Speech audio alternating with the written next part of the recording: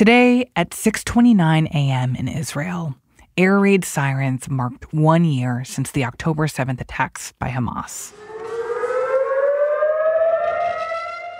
Outside of Prime Minister Benjamin Netanyahu's house in Jerusalem, the sirens played while demonstrators held signs of loved ones still being held hostage in Gaza.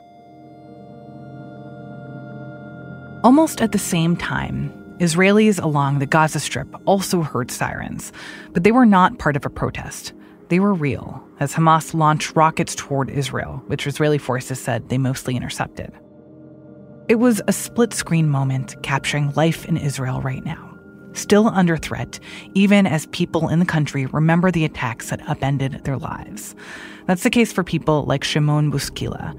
He lost his son on October 7th during one of Hamas's attacks at a music festival near the Gaza border. We don't know. It seems to be like yesterday was the last day we saw him. For us, yesterday was the last day of the old life before we start 1 year in the new life. It was the worst terrorist attack in Israel's history.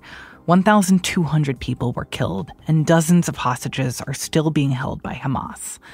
In Gaza, the war there has left more than 41,000 people dead, according to the Gaza Health Ministry. Now, Israel is at war not just against Hamas, but multiple enemies. When Hamas attacked the communities along the Gaza border, Israel retaliated with what has proven to be a ferocious year-long war in Gaza, now expanded into Lebanon. It's fighting against Houthi rebels in Yemen and has even exchanged missiles with Iran. Steve Hendricks is the Jerusalem bureau chief for The Post. He has been reporting on October 7th and its aftermath in Israel. It's still a country very much in trauma. There's tremendous division in the country. There's anger. There's despair. And all of that has resurfaced to some degree today. There's just an overriding sense of disquiet and uncertainty in a country that just doesn't know how this is going to end. The hope of a lasting peace with the Palestinians, an end of the decades-long conflict, have largely evaporated as even left-leaning and progressive Israelis now express great doubt about finding common ground with their Palestinian neighbors. Palestinians in both the West Bank and those who live in Israel are in the same situation. It feels to a lot of Israelis like the country is in an existential crisis.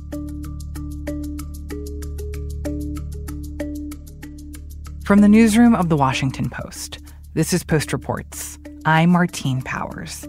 It's Monday, October 7th. Today, I talked to Steve about the internal divisions within Israel as its war in the Middle East expands.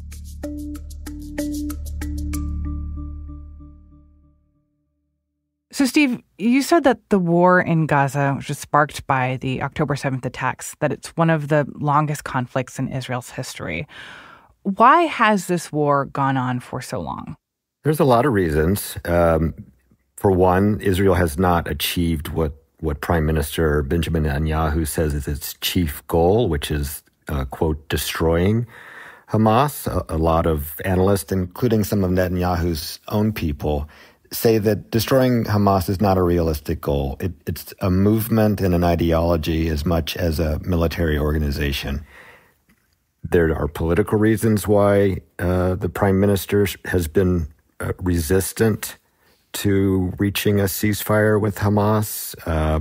It allows Netanyahu to avoid what is expected to be a pretty severe political accounting of what allowed October 7th to happen in the first place.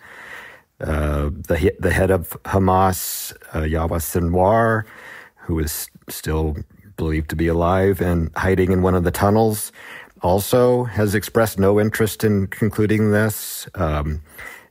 His movement is badly damaged, but in some ways triumphant. They've created the chaos in the region that they wanted to. He remains at large. In spite of pressure from the United States, great pressure, and from Europe and from Israeli allies, none of it's been enough to overcome the other dynamics that keep this conflict going. And what about the current state of Hamas as an organization? What is the strength of Hamas now, and how has that changed over the past year? After a year of this intense war in Gaza, Hamas is very much degraded as a military organization. We hear that from analysts in Israel, in the United States. They've lost a majority of their fighters, much of their arsenal, and access to this network of tunnels that is central to their ability to wage war inside of Gaza. But the organization is not gone. Its leader is still alive, presumably. It has cells in the West Bank that are very active. And frankly, it's in a recruiting boom. We're told that the conditions in Gaza are creating many, many, many volunteers. It's able to recruit fighters. They are not well trained. They are not likely to become an effective force anytime soon. Israel is not likely to take its eye off of Gaza or to allow, for example, materials and weapons to be smuggled in from Egypt, as has been the case. But Hamas is badly damaged, but not gone. And I want to talk specifically about the prospect of a ceasefire deal. It seems like over the past year, every few weeks, you would hear, well, the deal might be getting closer, or maybe there's progress. At certain points, the Biden administration was involved trying to present a framework for a ceasefire. And then every time it's fallen apart, and it seems like nothing has really happened. Why have all these attempts to implement a ceasefire failed? Well, the hopes have climbed and been dashed just over and over again. And, American officials have occasionally been very bullish. We're close. This time it's going to work. And that's been heartbreaking for the families of hostages, for the Gazan civilians who are all in misery. But when you talk to Israeli officials and administration officials in private, in their most candid moments, even they say it's never really been that close. These dynamics that are keeping the sides so far apart show no signs of resolution. And I think that's unfortunately as true or more true right now than it has been in the last year. There really is very, very little evidence that anything meaningful in the terms of a breakthrough is even being discussed at high levels at this moment. The war is expanding. It's not nearing a resolution of any kind. And Steve, you said that your sense is that people in Israel right now are pretty divided, and that this is no longer a time of unity for the Israeli people, but a time of real tensions about what their country is doing, how how Israel has handled the last year. Can you talk to me a little bit more about those divisions and how you see them playing out? Well, it's actually a very dynamic time. There are huge divisions. There's a lot of anger. The country is split. I'm not quite sure where that line would be drawn, but it's divided between those who want to keep fighting until Hamas is, quote unquote, eliminated, and those who are desperate for any kind of ceasefire that would result in the 100 or so Israelis who remain in captivity coming home. But that has not been a static equilibrium. I would say that in recent weeks, as Israel has made a tremendous offensive push against Hezbollah in Lebanon and against Iran, there's been a little more unity. That's a fight that kind of draws almost all Israelis together. There's even on the left, there's a recognition of Hezbollah as a very dangerous enemy and of Iran as an existential threat. And we've seen great majorities of Israelis applauding the Israeli army's progress in the last few weeks. And likewise, Prime Minister Netanyahu's political fortunes have improved a bit. So there is some sense that after a very bleak year of Israel really losing its confidence in its military and intelligence, they're on the move again. They have seized the initiative, at least up north. In Gaza, I think there's very much a sense of being stuck in a quagmire. The fate of the remaining Israeli hostages is really top of mind, I would say, for a majority of citizens here. There are those who, with sort of a hard eye, say, well, those citizens are lost to us, and a ceasefire would equal surrender against Hamas, so we keep fighting in spite of there still being Israelis in Hamas hands. But I think most Israelis feel like priority number one is getting those citizens back home. Unfortunately, many of whom are known to be dead, but the bodies are considered a sacred obligation. So, Steve, I understand that you spoke to a woman named Shani Miles Aitach, who was in a kibbutz that was attacked by Hamas on October 7th. I would love to hear a little bit about how she views this moment and what she said to you about what she felt Israel should do going forward. We met her in kibbutz Be'eri a few weeks ago. We talked to her on the front porch of her house, just a few yards from the home where her father was shot and then burned to death. This is what people have to understand. This is terrorists who kidnapped people from my house. My best friends were murdered.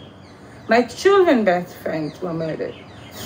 She's describing her frustration and her disbelief that Israel can negotiate with Hamas at all right now. Sorry for the expression. What the You know, I mean, what people think.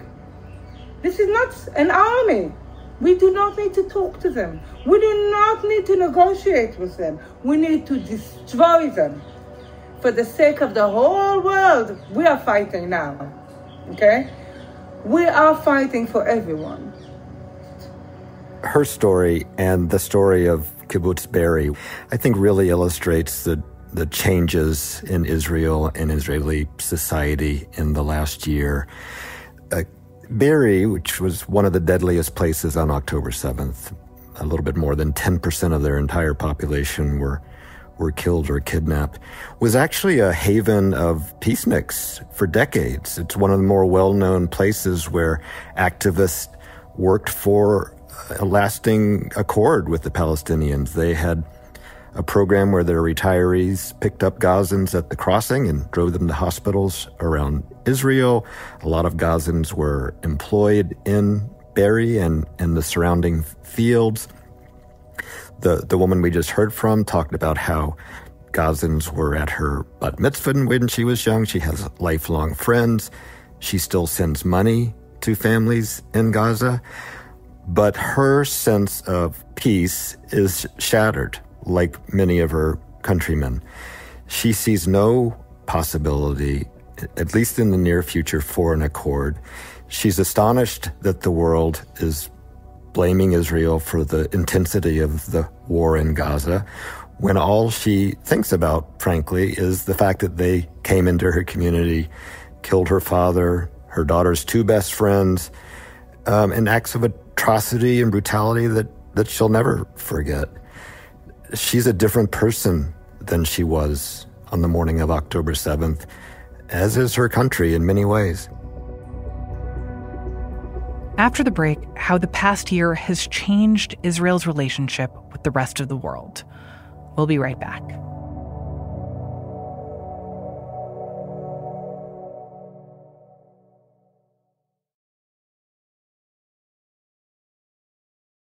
So, Steve, you've been telling me about the view from inside Israel as we hit the one-year anniversary of the October 7th attacks. But I'm curious to hear a little bit more about the view from outside of Israel and from the rest of the world. How has Israel's standing in the world changed over the last year? Well, it's in danger of becoming a pariah state in many parts of the world. It perhaps most complicated is its vital relationship with the United States. President Joe Biden and his administration have proven to be largely ineffective in steering Netanyahu's conduct of this war.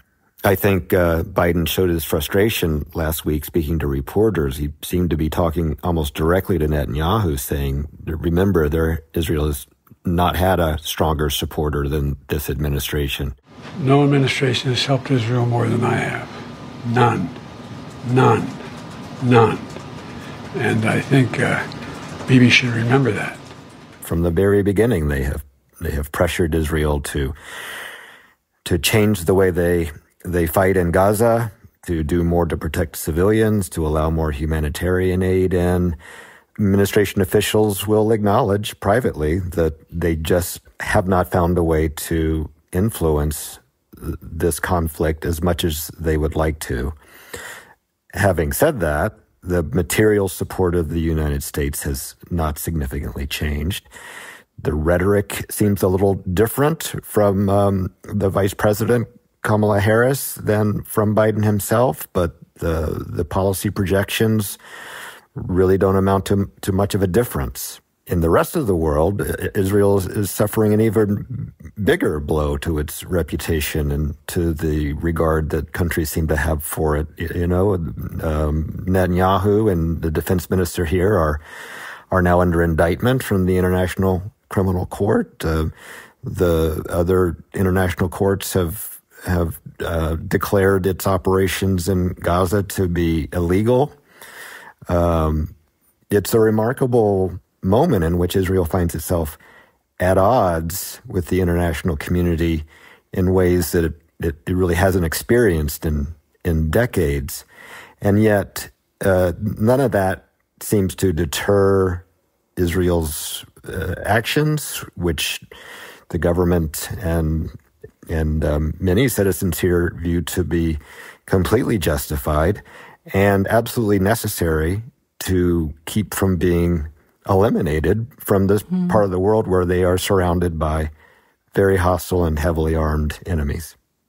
What is your sense of how much the Israeli government and the Israeli people care about this prospect, as you described it, of them becoming kind of international pariahs? As you said, that hasn't been enough to really change their course of action when it comes to how they're conducting this war. But when you talk to Israelis, are they concerned about what it means to have other countries around the world looking at their actions with a lot of disapproval and, in some cases, like horror? In some cases, certainly. I mean, there are a lot of Americans who have immigrated here, a lot of Europeans, a lot of people with family in different parts of the world. They certainly pay a lot of attention to what, in particular, the United States has to say about Israel. But I also think largely, no, it's not a very important topic. It's hard to overstate how central the hostages remain in this society. That is what people talk about in almost every conversation. And further, there just isn't a lot of media coverage of that issue. The media here is largely dominated by coverage of the wars, plural now, from an Israeli point of view, the impact on troops that are killed and their families, and again, the hostage situation. There's almost no coverage of the toll that this fighting has taken on civilians in Gaza. There's not much discussion of the more than 1 million Lebanese civilians who are now displaced from their homes. Israelis have a very Israel-centric view of what's going on here. So, Steve, you talked about how there is now this new front in the war, and that is Israel's conflict with Lebanon. And this is not entirely new. I mean, over the past year, Israel and Lebanon have been trading attacks with each other. Hezbollah, we know, is aligned with Hamas, and that's why it is an enemy of Israel. But why is it now, at this moment, that Israel is choosing to ramp up its conflict with Lebanon, to invade Lebanon, even while there's still this military campaign going on in Gaza? I think they felt largely pushed into this because of the number, upwards of 60,000 Israeli civilians who have been evacuated from communities near the Lebanese border for a year now. There's huge domestic pressure for those people to be allowed to go home. They've just missed the start of a second school year on September 1st. That has, in recent months, become an issue that's probably second to the hostage release as most important to the broader population here. And we now know that Israel had the intelligence and even a hidden sabotage system in Hezbollah pagers that exploded about 2 weeks ago that probably let them know that this was a moment that they could make great strides. They've been able to make progress on the ground, clearing weapons stashes. They're not close to beating Hezbollah in declaring victory, but they made a calculation that they could do a lot of damage to it, and so far they've been proven correct.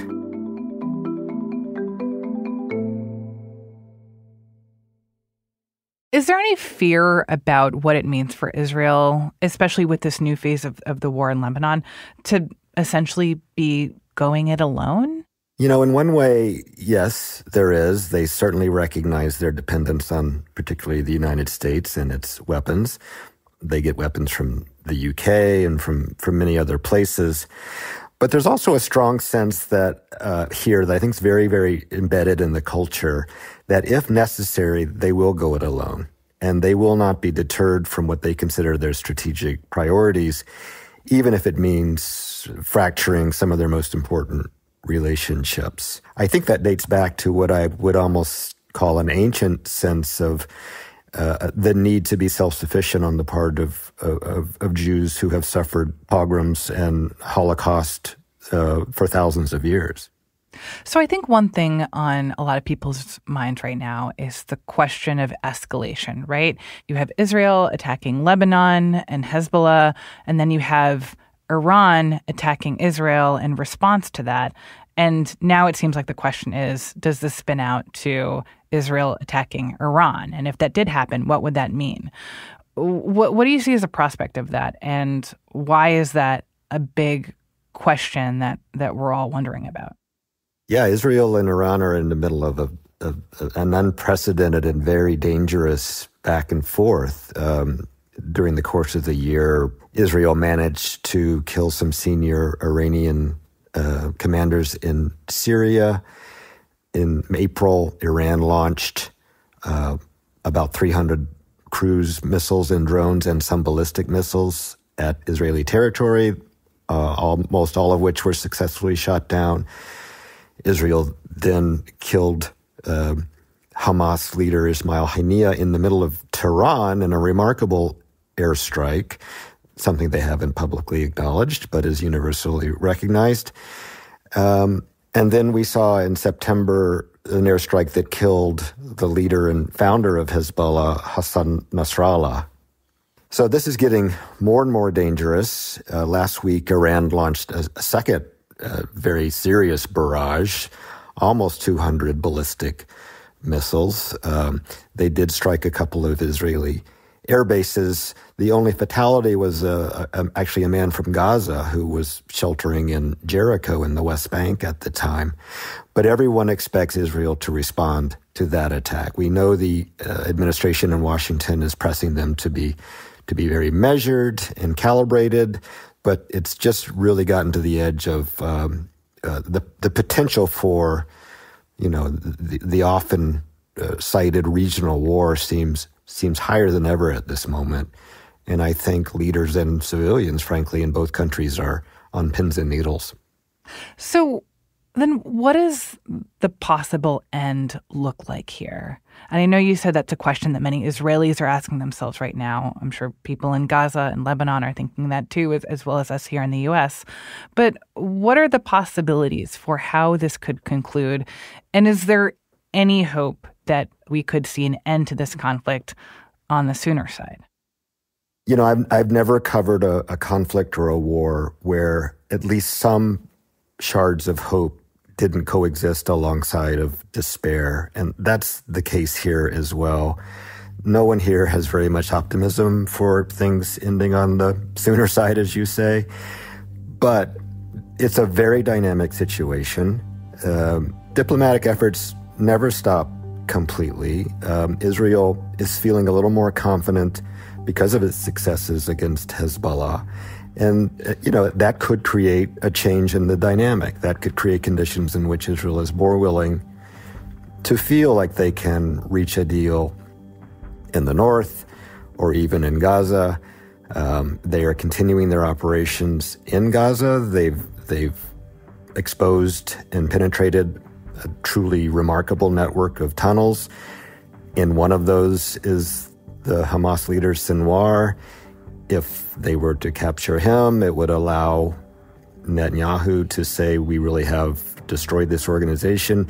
Things are going to keep happening, and there is going to come a moment when a country that doesn't want to be at war and its enemies who are also exhausted are going to make some kind of change. I wouldn't begin to predict when that would be, but I will dare say it is going to happen at some point. Steve, thank you so much for explaining all this. Thank you, Martine.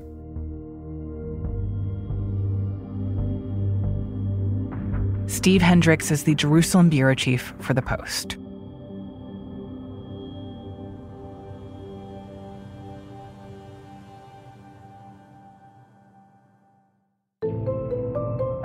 In recent days, we've also seen events here in the U.S. commemorating the one-year anniversary of October 7th.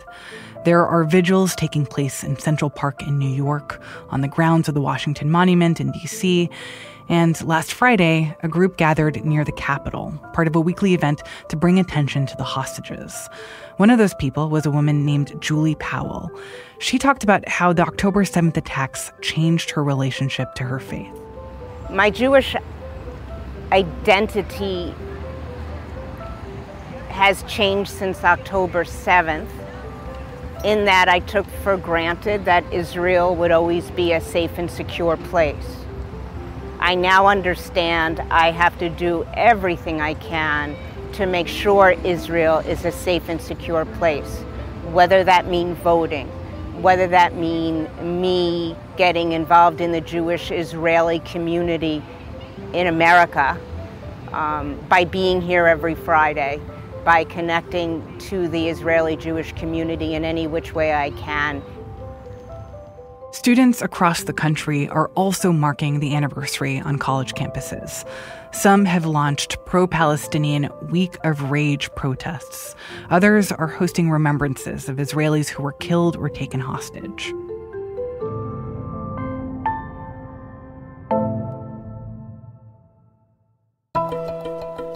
I also want to mention a new investigation from The Post about something you heard Steve mention in our conversation, those shocking pager attacks in Lebanon. Our colleagues have uncovered new details about the plan that Israel used to sabotage those communication devices. They learned about the sales pitch that was made to Hezbollah, convincing them to buy bigger pagers with larger batteries. They learned about how the pagers were designed to inflict maximum damage to the people holding them. And they also learned about why this whole strategy was controversial for Israeli security forces. It's a fascinating read, reporting you'll only find from The Post, and you're definitely going to want to check out the whole story. You can find a link in today's show notes and at postreports.com.